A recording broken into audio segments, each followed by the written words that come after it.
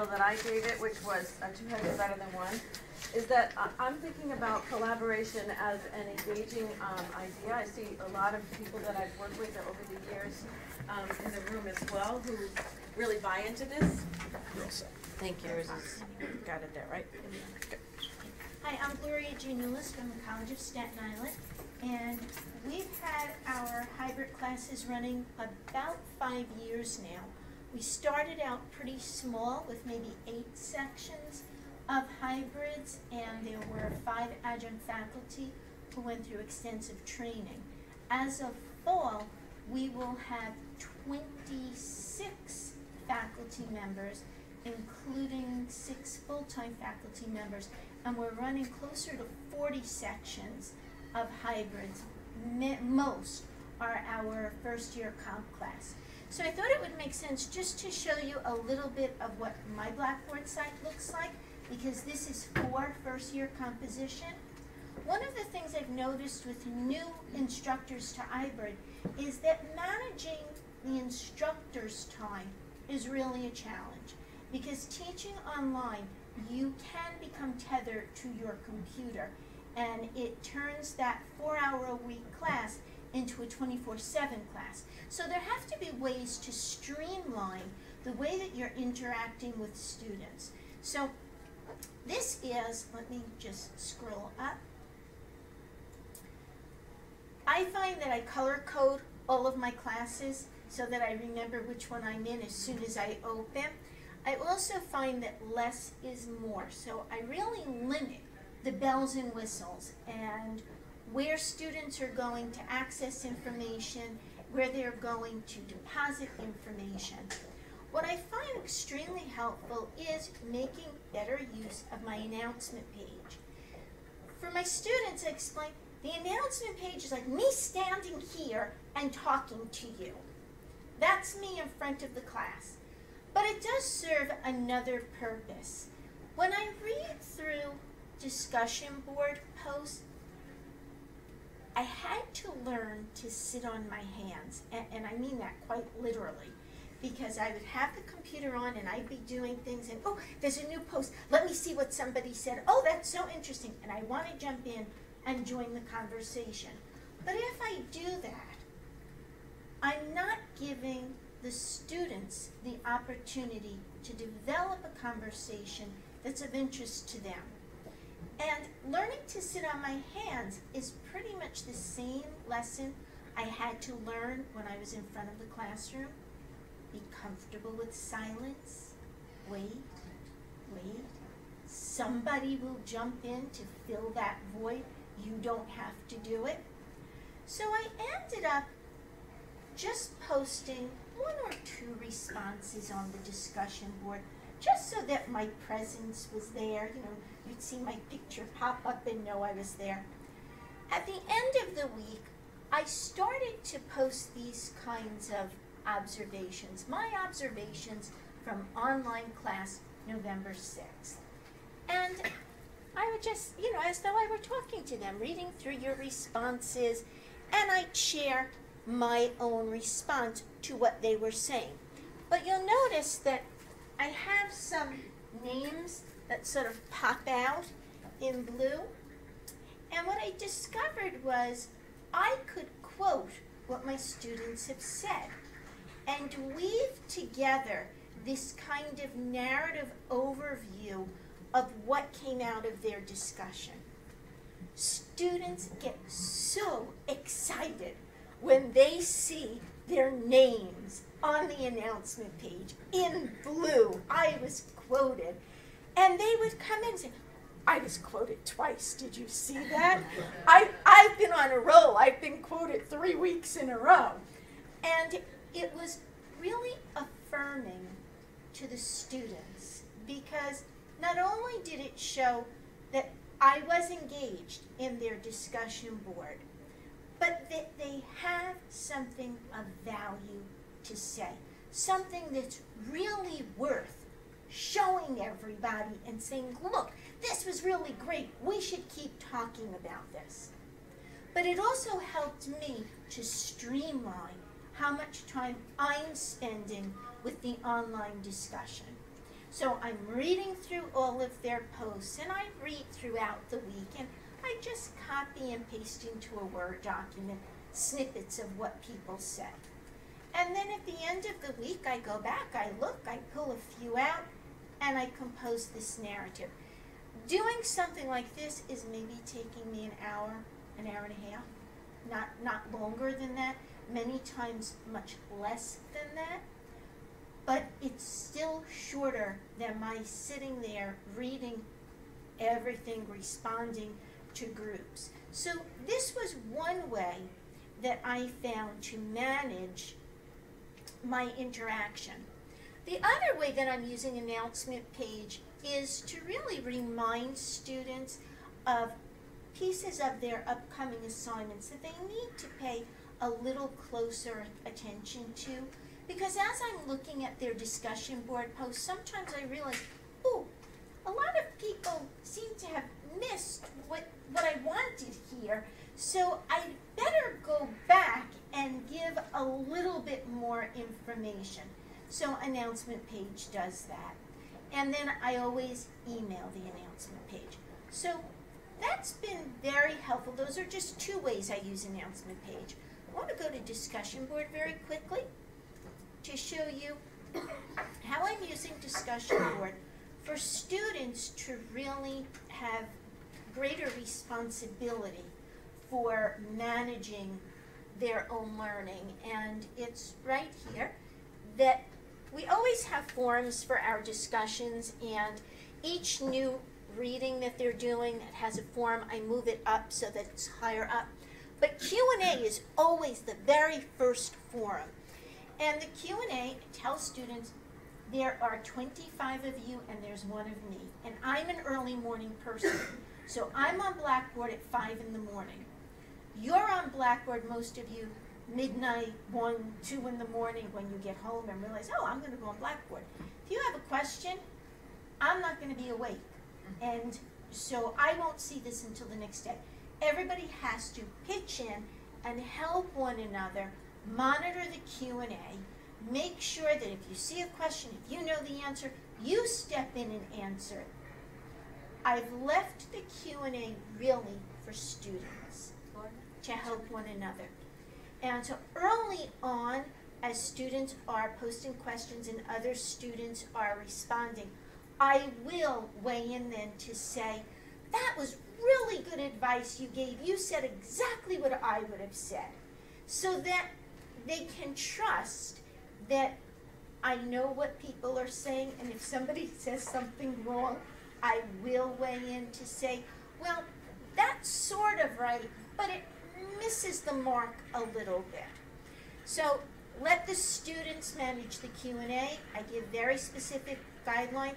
Nobody is to email me or message me with a question about class. I won't answer it. My response is, gee, this is a great question for the Q&A. Please post it there. And I just really sort of sound like a broken record with the students. That's a good place. Put it on the Q&A. And eventually, they stop emailing me and use the Q&A. So letting students take greater responsibility for helping one another with the Q&A, using the announcement page to post global overviews, also emailing or messaging students when they've made phenomenal contributions to discussion board or to face-to-face class, just to say that was really such great insight you had. I so appreciate your participation. Any kind of encouragement like that through Blackboard, the next post from those students, they just take off because it's this kind of reaffirming, but it's also freeing for me. Just to let everybody know, we want to make sure that everybody gets a chance to talk, but we were going to continue this conversation in the birds of a feather at lunch, so you can go down, grab your lunch, and come back up, because we want to really go deeper into all of these, really fabulous ways of managing our online classes. So, I'll ask you. Sue, you want to? You can sit there if you feel more comfortable. By the way, you don't need to. Oh, I'll just stand here then, okay. because yeah. Hi, my name is Rocco, teaching at the College of Staten Island, and I've been involved in teaching hybrids for, since its inception, I think it's a little bit more than 5 years. A hybrid course gave me the idea that, maybe I will then move on to teaching an online course. And then I won't have to travel up here, and then I won't have to, and I can teach in my pajamas. And, but I really like the idea of the hybrid. How many people in this room are teaching hybrid courses presently? Oh, so maybe we're using, I'm going to use language that you wouldn't even know of, or you probably have a lot of questions about the hybrid format. Coming to a presentation where 5 people are going to talk, I said, what could I talk about? But I have a really great director, Bernhardt, who said, why don't you talk about the classroom time, the face-to-face time of this hybrid component, because it's really exciting to develop a hybrid. Oh, I can put this in, I can call Gloria, I can call someone else. But what do I do when I'm in class? If I'm shoving all these things online, and the students have to do this and have to do that, what will I do in the classroom? So I concocted a list, a short list that maybe I can talk about. Students are comfortable in a traditional environment, and although the internet and online is someplace that they are becoming so comfortable in, school is school to them, and they've also had 12 years of being in a classroom. So that's the first thing that I think goes into the importance of being in the classroom. I teach writing. Well, sometimes I teach reading, but I teach writing basically. And I think that it's crucial for me to get an authentic writing sample from my students, because how do I know it's them? Which is one of my questions all the time. Wait a minute, why does the online writing sound like this and the in-class writing sound like this? So what I do is I'll print a post that a student has posted online in response to an assignment, and I'll bring it into class, and I'll sit with the student, can you open your notebook and let's see what you were doing here and what were you doing here, and something doesn't, well, my sister's in college too, and she's helping me. Well, okay, and then we talk about what help is and what too much help is, and we go from there. So I do like the idea of being in the classroom to get authentic writing samples. Another thing, some people teach because that's the way they earn their living, and that's wonderful. I teach because I love to teach. And part of what comes through in the classroom for me is my personality. And it may not work for 25 students in the room, but generally I have found that students are receptive to what it is that I do. And what it is that I do is I don't sit. I come behind you. I tell them, if I walk behind you, keep doing what you're doing. I'm just the busybody. I want to see what you're working on. And so my posture, my lame jokes, my feigning ignorance on something that they might make reference to. Somebody made reference to Frozen. To Pinto, was it you? Yeah. And I in my class, I had said a line from Frozen, but I have never seen Frozen, and I didn't know it, and they were all laughing, so I stopped, and I said, it was a line that was repeated over and over. Let it go. Let it go, right, I was telling them, we were talking, but we weren't talking about, we were talking about a writing, some sort of writing technique, and I was like, let it go, and some people, they started letting, what is it now? You're doing Frozen. I didn't even know what it was. Okay. So I learned, that was my one thing I learned that day. So my posture, my attitude, my sitting with you, they get used to that really, really quickly. And a lot of the exit comments are that they felt they got personal attention in class, which is valuable in a writing class. The next thing that I wrote down was my immediate impromptu conversations with them. So online it has to sit and wait, but in the classroom I can have a sidebar. I ask them to step out into my office, which is the hallway of whatever room I've been assigned to. Right? Come talk to me outside. I usually say 3 people. can I speak to you after class? And so I had that face-to-face time with them. I know that we have face-to-face time available, but there's a difference in person, I think. But the most crucial for me is that I can assess when a student is lost. You know the look that comes on the student face? Either it's a pretend at knowing what's going on, or you see the eyebrows going together, or the little frown lines in the forehead. So let me tell you about Cosmo this semester. Cosmo is in a hybrid course, and most of my students, as you see in the flyer, are in the hybrid course, well, maybe 10 of them, because they saw it was a 2-hour course. Yippee! All the other English courses are 4 hours, and this is only 2 hours. So Cosmo has this dejected look on his face because he has now found out. I explained the syllabus the first class. I explained what absences meant. He missed the online, so he now has 1 absence, and he's dejected. He misses again, and I have a sidebar with Cosmo. What's going on? You signed on and explained about the 4 hours we have to meet in class on Monday, and then we meet online. And he had a death in his family.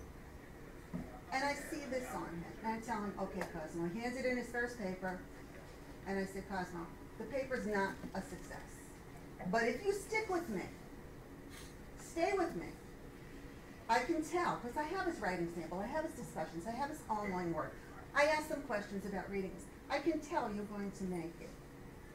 And he did, and he's doing really well. And this is the part, the personal touch in my classroom that I think comes through.